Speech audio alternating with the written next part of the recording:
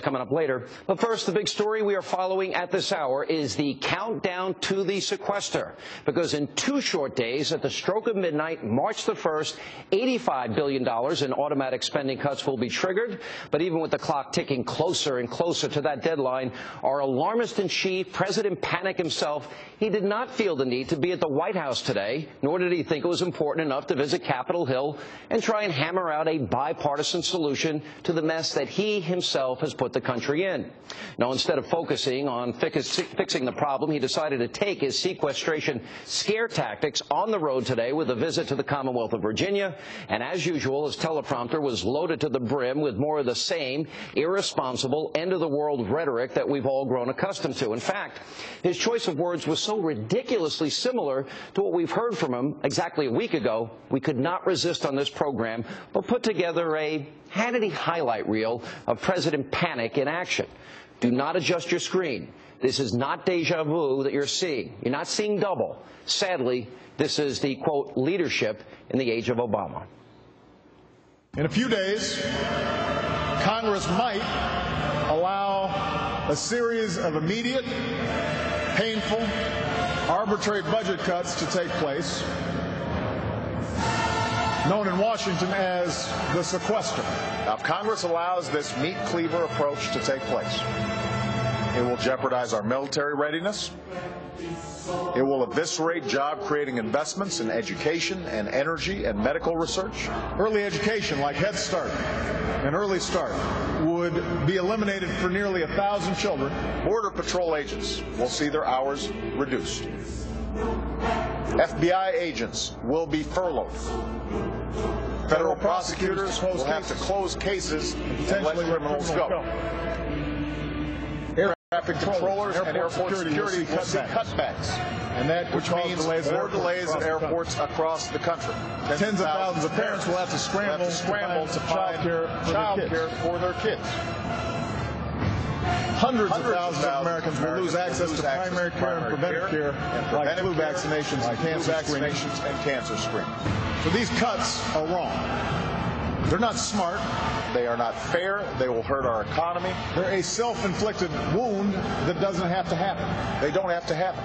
Now, I've laid out a plan that details how we can pay down our deficit in a way that's balanced and responsible. A balanced plan. One that pairs more spending cuts with tax reform, that closes special interest loopholes. And the second I get that bill on my desk, I will sign it into law. But I've got to get Congress to pass it. None of us will get 100% of what we want. But nobody should want these cuts to go through. All right, a classic. If and when the Obama sequester takes effect on Friday, it's because the president was more concerned with fear-mongering than finding a solution to the problem that he himself created. Joining me now with some insight, Democratic Congressman Keith Ellison of Minnesota. Congressman, welcome back, sir. You bet. I guess that's what we could describe as staying on message, something the Democratic Party, I would argue, is very good at. Let me ask you. You're pretty good at it, too. Well, thank you. Quite frankly, you are the worst excuse for a journalist I've ever seen. I am the what? I can't hear you. You heard me. I didn't know. Say it again. I didn't hear you. I heard you. I mean, what you just displayed was not journalism. It was yellow journalism. It wasn't anything close to trying to tell the American people what's really going on. And, I mean, it's just shocking. Yellow journalism? To play Obama in his own words is yellow journalism? Well, with the background music and with your lead up before you let the president talk, let me tell you, I was here. Everything the president said is absolutely true. Yeah. And for you to try to make the American people think that it isn't is deceptive on your part. Well, and it's a breach of everything. Every journalistic ethic I have ever heard of was just violated by you. And the president was truthful. The president was honest. What the president said was dead on accurate. And for you to say the president is to blame here is ridiculous. I was there August 2011 when the Republicans, your party, which you shamelessly represent, Let me correct the record. You are nothing but a Republican. Yes, sir, you are. Sir, yes, you are. Sir, I'm a registered. Sir. Well, let me just say, I am not a registered Republican. I'm a registered conservative. You are a shill for the Republican Party. I am a registered conservative, you alibi them constantly. You alibi them 100% of the time. Keep going. You don't do anything else. Okay, well, good. Let me just say this. What the president said is absolutely true. the president, the people watching your show should ignore all of the commentary that you put in and all of the hype music that you put on, and should pay attention to what the president actually said, because what the president said was true. You, by the way, are inaccurate when you say that the president is to blame here. He's not. It was the Republicans in August 2011 said that they were going to cause the American economy to default on debts we already acquired unless they got deep and substantial cuts. And we ended up with a downgrade because of what the Republicans did. And after that, we set up this thing called the super committee. When all the Republican members on that super committee had already pledged to Grover Norquist they would not raise revenue, only do cuts.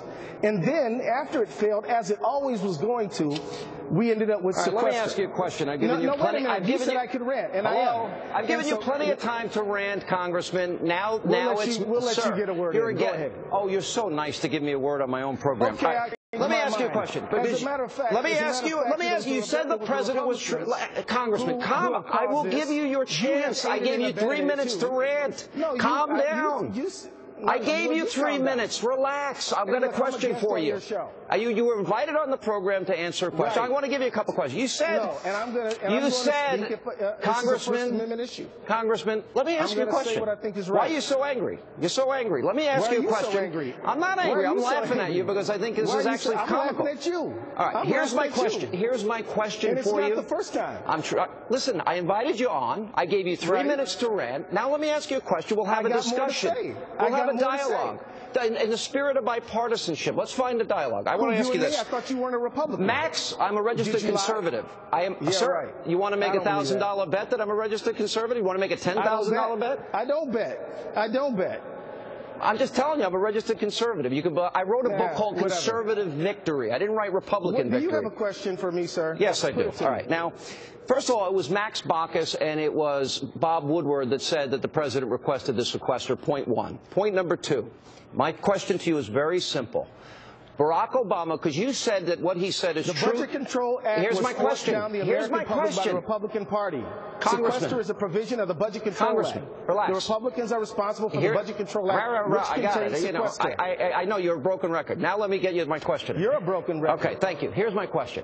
So Barack Obama said in 2008 when he was running for office that George Bush was irresponsible and unpatriotic for when he became president, we had $10 trillion in debt. We now have $16 trillion. We now have $16 trillion in debt, Congressman. I'm here to speak for myself. $16 trillion in debt.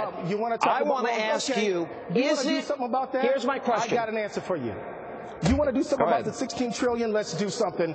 Let's close polls on large corporations. Let's say that yachts and jets should not be something you can write off. Let's say that ExxonMobil and Chevron should not get a tax rebate and a subsidy. Let's start there. Let's say that people who get to pay less on Congressman, you're ranting really well.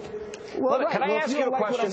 Here's a simple question. If you don't like what I'm saying, but you're a bully, Sean, and I'm not backing down to you. Is it immoral to put 16 and a half? I'm immoral? What did I do that's immoral? I didn't do anything that's immoral. You say things that aren't true.